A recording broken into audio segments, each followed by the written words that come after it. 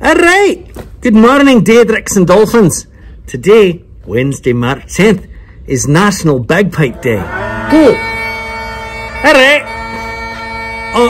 Did you know that bagpipes were traditionally made from the skin of a whole animal, most often a sheep? The skin would be turned inside out and the pipes would be placed where the legs and necks would have been. These days, bagpipes are usually made with artificial fabrics such as Gore-Tex. Aye. Although bagpipes are widely assumed to be a Scottish invention, they actually have a lengthy history. Their origin is widely disputed, with their use dating back centuries, with references to them existing in ancient Rome and Egypt.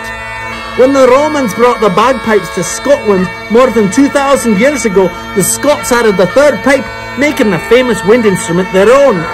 Aye! Goodness!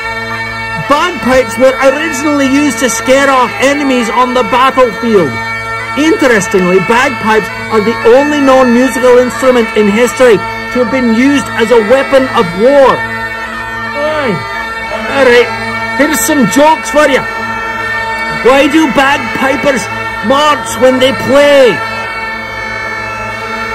To get away from the noise.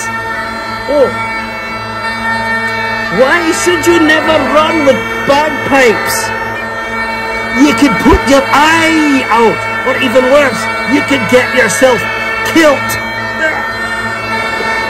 What's the difference between a beginner and an expert bagpipe player? Nothing! Alright, knock it off, will you?